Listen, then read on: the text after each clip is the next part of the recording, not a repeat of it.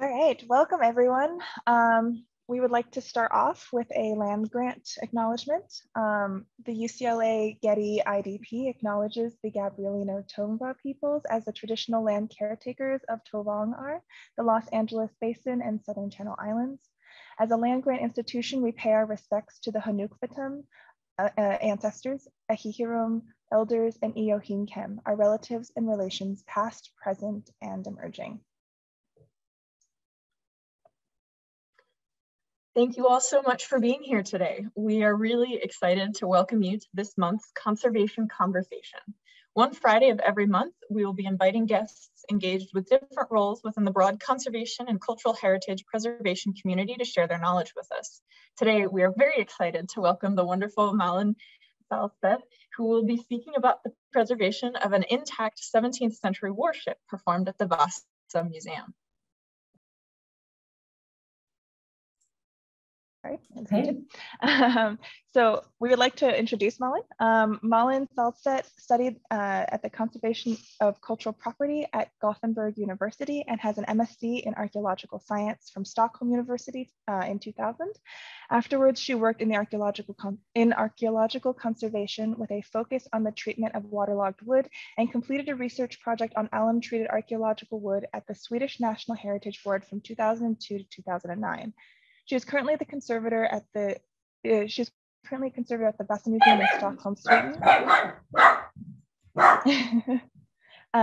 Here, in the continuous effort to improve the long-term preservation conditions for 17th century warship Vasa and associated wooden artifacts, her work is concentrated on testing methods and implementing research results in the museum context.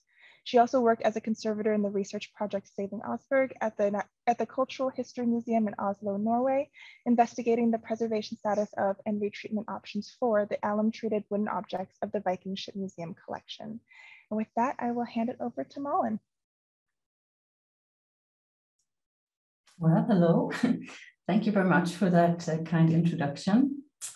And most of all, thanks for inviting me here. I'm particularly honored and humbled to be speaking to, and I hope with, emerging conservators, since it's precisely this transfer knowledge and exchange over generations that can fulfill our mission, I think, the long-term preservation of our common cultural heritage. So my name is Malin Sahlstedt, and being myself the second generation of conservators at the Vasa Museum in Stockholm, Sweden, I will talk to you about the challenges and rewards of our specific mission, which is to preserve the wreck of near intact 17th century warship Vasa. So first, a bit of background and context here. The mighty warship Vasa capsized in Stockholm harbour after only 1,300 meters journey on her maiden voyage in August in 1628.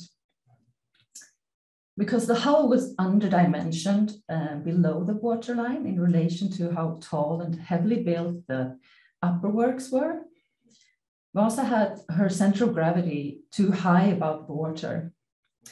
And so it took only a gust of wind to make her heel so much that water was taken in through the gun ports that naturally stood open to show off all her heavy gun power.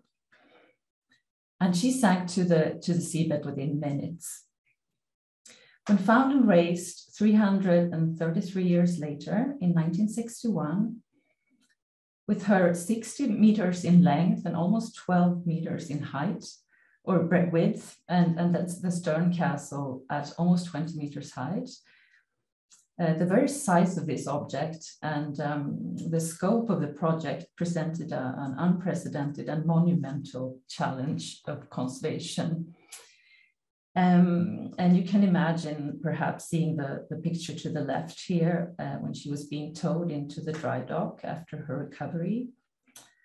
And perhaps in the right picture to give her more justice, with set sails and splendidly painted as she would have been in this 1:10 model in front of the very impressive original in the enormous ship hall in the museum.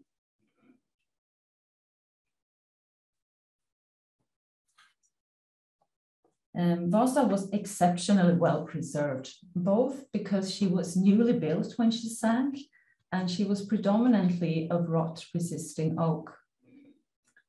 But also because she sank in Stockholm harbour, used over time as the city dump, and where the decay of waste on the one hand would cause high levels of sulfur compounds, but on the other hand, reduce the oxygen levels, which in turn limited the microbial degradation of Vasa's wood. Both water salinity and temperature are low too. And this keeps the ship degrading, the wood degrading shipworm away. Teredo navalis, it's a naval clam that lives off and completely destroys wood in most marine environments. And you can see here the wooden piece, the result of its presence.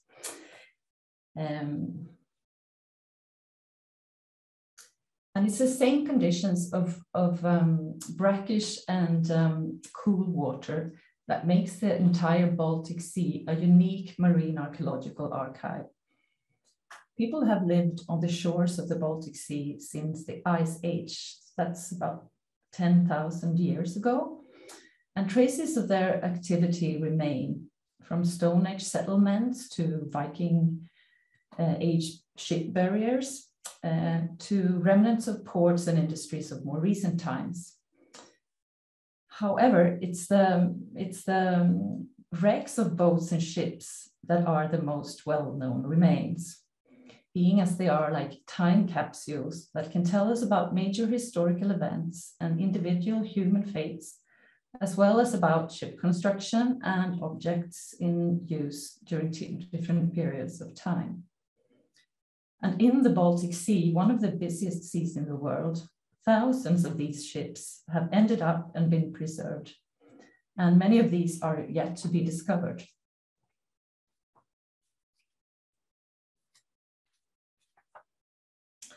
However, on a scale invisible to the eye, wood degradation takes place even in these waters. Microorganisms such as erosion and sulfur-reducing bacteria degrade the cellulose component of the wood. The lignin structure is not affected, and as long as it's filled with water, the original dimensions and appearance of a wet wooden object will be intact. Deceivingly well preserved, because if the object is dried without prior treatment, it shrinks and cracks and distorts. The more degraded, the greater the damage. And you can see a very clear example of this in this picture, which shows the same piece of wood before and after drying, and where these drastic changes occurred over a few days only after the removal from the wet environment. And so to avoid this, in wet wood conservation, a consolidant is introduced prior to drying, usually by impregnation, to fill out for the degraded or lost cellulose and to strengthen remaining wood structure.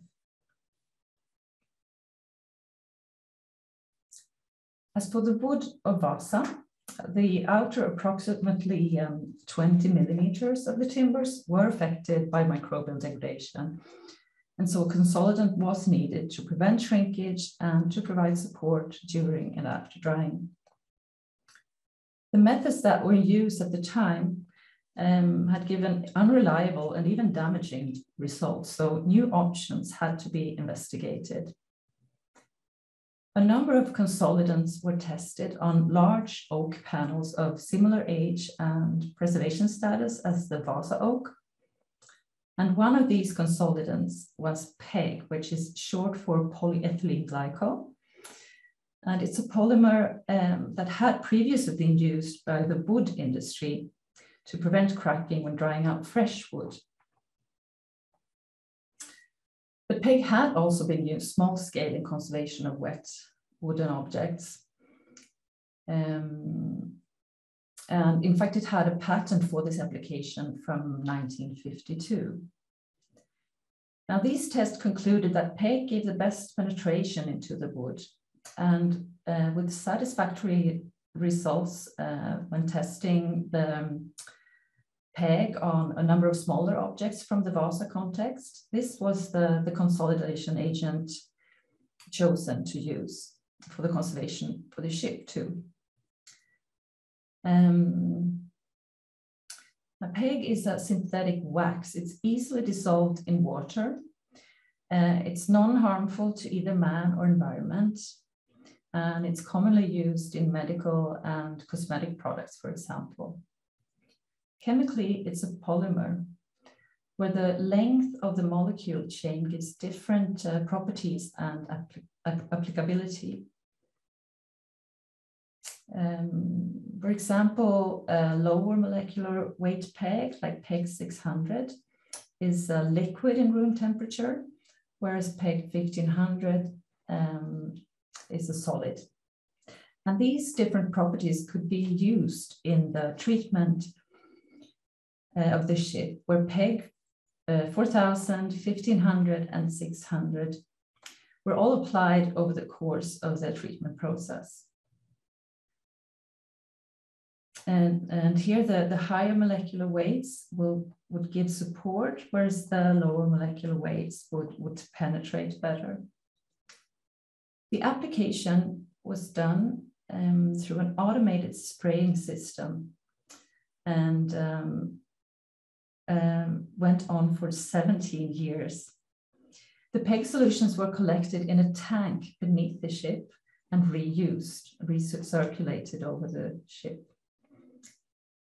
And though this was an economic advantage, pollutants like sulfur and iron would in this way be efficiently spread to all of the wood. And this later had unforeseen and unwelcome consequences, and I will get back to that. Testing of various PEGs and different concentrations continued parallel to the ongoing treatment, and adjustments were made according to the results. And this was an extensive and groundbreaking work done by the first generation conservator at the museum, Birgitta Håfors. And it's described in detail in her dissertation from 2010. The understanding of PEG impregnation as a conservation method for wetwood is largely based on this pioneering work. And the method is, with some modifications, still in very common use today. Controlled air drying then took place over almost 10 years, where the relative humidity was lowered from 90 to 60%. And then a surface treatment with PEG 4000 was applied by heat to the outer surfaces of the ship and the two upper decks. And this was as a protective layer.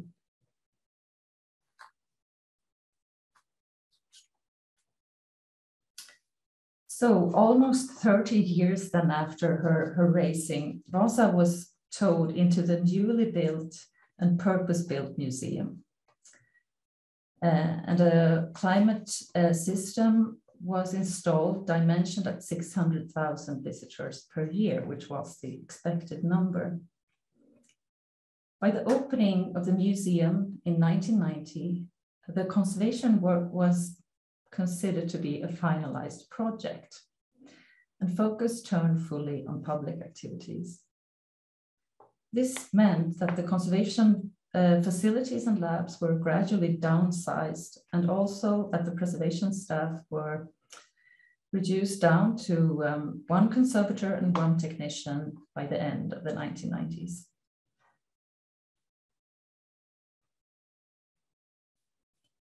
The museum was an instant success with the public. The expected visitor number of 600,000 visitors per year was exceeded immediately, with about 30% during the first decade. And since 2007, we've had 1 million visitors per year. And the last 3 years, peaking at 1.5 million visitors before the pandemic hit then in 2020.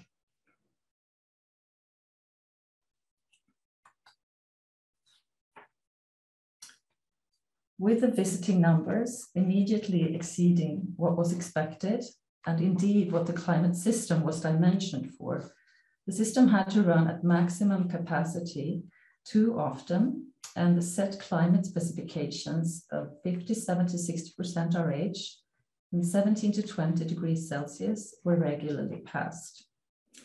And you can see here one example from July 2003, with RH fluctuating from 65 to well above 70, and the temperature from 22 to 25 degrees Celsius every 24 hours.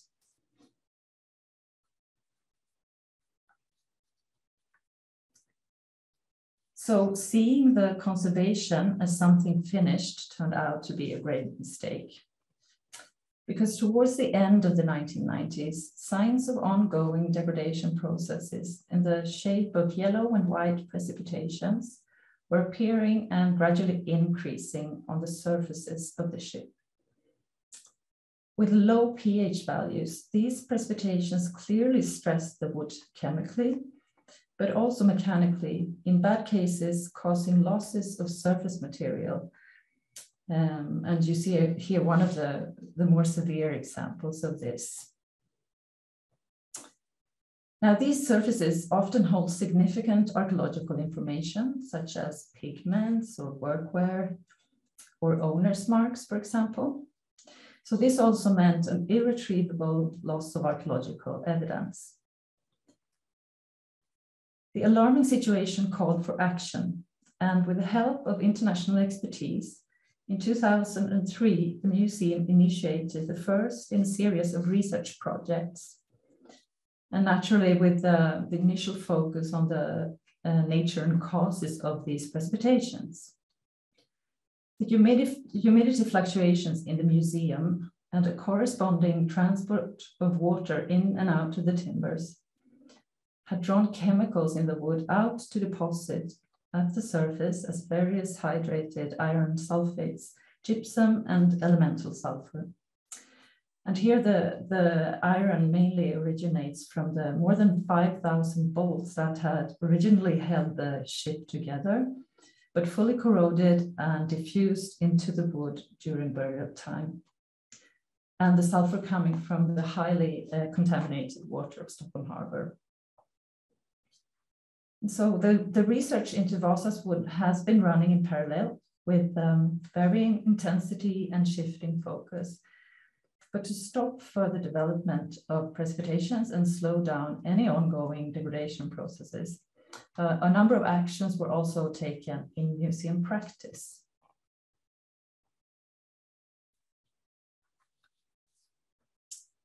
The first, until today, the most important and effective measure was the upgrading of the climate system.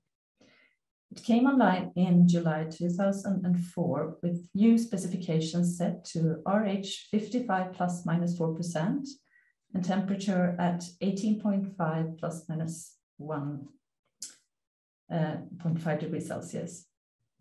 And as you see here in the diagram, that the curve stabilized almost instantly.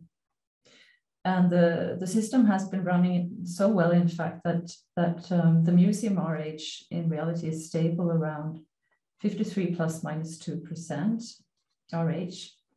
But we still have a slightly wider spread in the summer months where we have the visitor numbers peaking and also the outside temperature is higher. The effects in terms of preservation followed, where the formation of precipitations ceased and the structural deformation of the ship showed a clear decrease.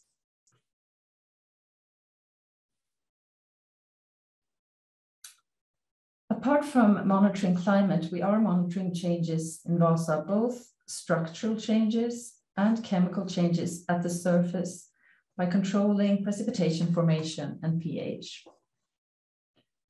As for the structure monitoring, since the year 2000, geodetic measurements of 350 positions outside the ship and 50 positions on board have been made twice a year, and this enables us to follow deformation over time.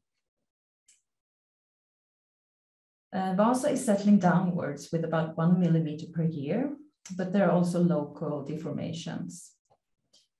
Trend breaks could be seen after the climate was stabilized and also after other measures were taken to improve existing support.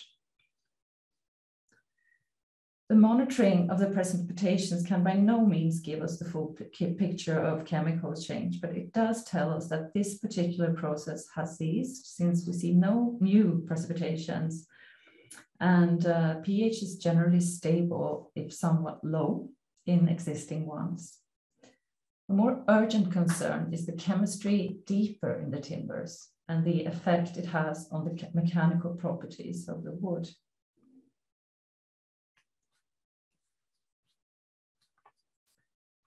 So the continuation of the preservation research is a measure in itself. Over time, focus shifted from the phenomena at the surface to the status of the wood deeper in the timbers, where concerningly low pH values were found too, in combination with high levels of iron, affected cellulose and reduced mechanical properties.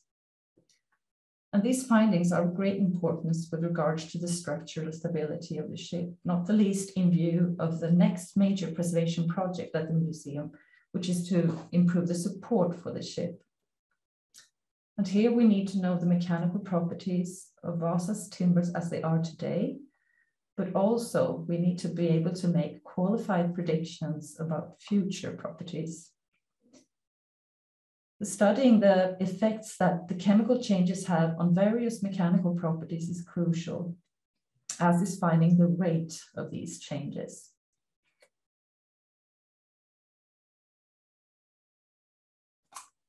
And like I mentioned, that the high presence of iron in Vasa's wood is mainly the result of thousands of bolts of wrought iron that originally held the ship together, but completely corroded away over the years in burial. In order to raise the ship in the 1960s, new bolts were inserted in the old bolt holes. However, corrosion affected these bolts too, sitting as they were in the highly corrosive environment of water, peg, and acid development in the wood. And this was during the conservation treatment, during the drying phase, and even in the museum before the climate was stabilized. And you see top second to the right, an example of what these corroded bolts from the 1960s look like when they are removed from the ship. This was not only a new potential source of unwanted iron, but more importantly, the corroding surfaces of the bolts, in combination with a slight shrinkage of the wood as it dried, meant that the friction between the bolt and the wood was reduced. And with that, the function of holding the various construction timbers together, and so affecting the stiffness of the entire ship. In 2008, a new bolt was therefore designed and developed by our engineer and our shipwrights in cooperation with the Swedish steel manufacturing company Sandvik AB, whose specialists provided expertise, but also a stainless steel produced to withstand particularly demanding environments, such as in offshore oil plants, for example, and possibly as demanding Vasa's wood. As seen in the picture, the bolt is designed as a rod in a tube, and this is in order to reduce material and weight. It has a spring at each end, which gives a constant pressure, and this can be measured and adjusted if needed. For the gentlest possible removal and replacement of the 1960s bolts with the new bolts, a special extractor tool was also developed, a type of motorized screw jack that you can see in action here, which could both pull the old bolt out and pull the new one in. The vast majority of the practical work was done over 7 years, with about 80% of the old bolts exchanged. And with an average weight of 3 kilos for the 1960s boats, as compared to 1.6 kilos for the new one, with the replacement then of around 5,000 bolts, some 7 tons of weight is estimated to have been removed from the hull.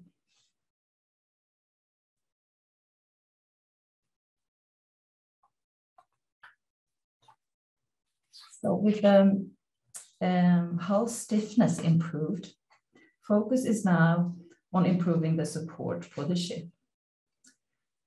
While the peg treatment was indeed successful in preventing shrinkage and distortion, it has also given unwanted properties to the wood in serving as a plasticizer, clearly affecting deformation rate, for example.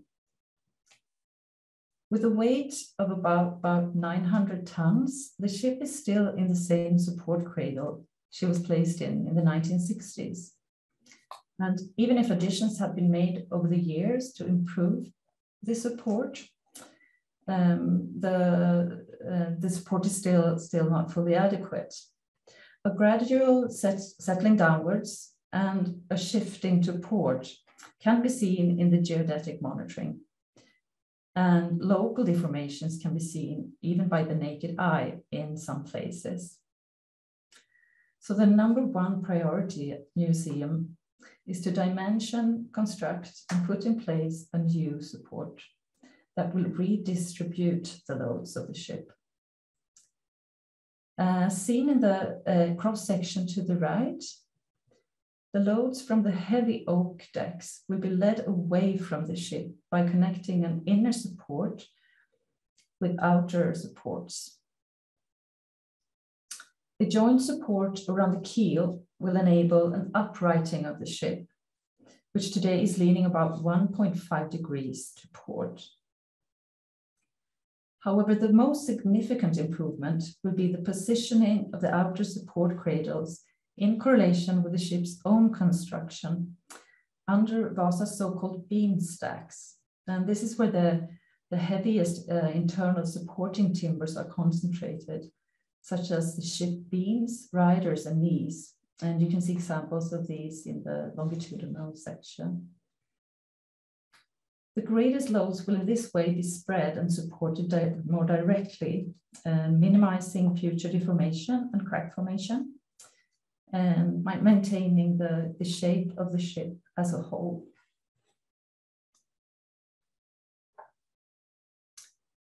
Another current project is the creation of a digital preservation management tool to aid in the documentation and visualization of various changes in the ship over time. This means linking a wide range of existing information, both archaeological and preservation related, to geographic positions on the ship in a photogrammetry-based 3D model. We are able to withdraw and visualize existing information, such as, for example, what objects were found in the admiral's cabin, or as in this picture, get an overview of the positions and pH values of the precipitations in the hold of the ship. We can also digitize new information by registering data straight into the model. For instance, when controlling the precipitations, adding photos and pH values, and showing the change over time in these positions. In the future, we hope to be able to include more factors affecting Vasa's preservation, such as data from the climate system and maybe even the new support, so that potential patterns or correlations can be found and we can take measures accordingly. The model will also serve public and educational purposes by web access and search functions and augmented reality applications, for example. And if you're interested, do follow the slow, very slow at the moment, but steady development of the model at Sketchfab. And here you can also find models of other shipwrecks in situ in the Baltic Sea. So in closing, I would like to share some reflections. Like I hope I have been able to convey, one thing that Vasa's preservation history has shown is the importance of the long-term perspective, not only on the preservation itself, but on the competence required to perform that preservation, both strategically and practically. Conservation, of course, is not something that is finished, but a continuous process with a constant improvement of the preservation conditions for each particular piece of cultural heritage. And for the preservation of Vasa, close cooperation and understanding between a wide range of professionals, both within and outside of the museum, have been key. In addressing both research questions and museum practice issues, a multidisciplinary approach is needed.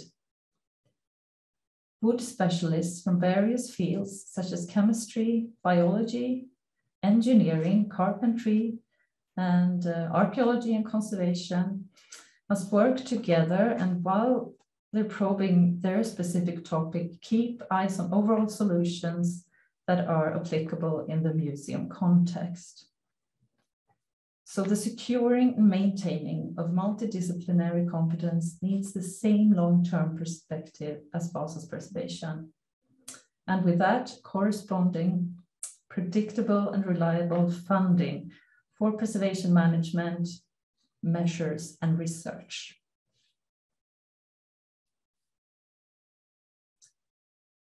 Being the first and the largest marine archaeological wooden structure to be conserved and preserved has come with both challenges and rewards. Without knowledge or experience from others to follow, the first generation conservators bravely stepped into the unknown, testing new techniques, materials, and methods. And this is something we still need to do today. But this has also enabled development and funding of major research projects that our field might not have accessed otherwise. In this way, both experience and research-based results have made critical contributions to the advancement of our discipline. And sharing the knowledge, and with that including the bad lessons that we have learned, is certainly one of the more rewarding parts of our work. This includes not the least the knowledge around the use of PEG, where the conservation of ships that followed could be improved from the experience made in Vasa's treatment. Like for example, the importance of keeping solutions clean and not heated, since both these factors may cause PEG degradation. Also to apply the various PEG grades in the right order with the smaller molecules first. And this may seem very obvious, but it was in fact not done in the Vasa case. The impact of PEG on the mechanical properties of wood is further new knowledge coming from the Vasa example, and another field of interest and relevance for current and coming ship preservation projects. So even if we still often are forced to tread new ground, as the second generation conservators, we have the previous generation to collect knowledge and not the least inspiration from. The Vasa preservation project is and must be an ever ongoing process, carefully handed over from one generation to the next. And with that, I thank you for your attention. See if I can stop sharing now.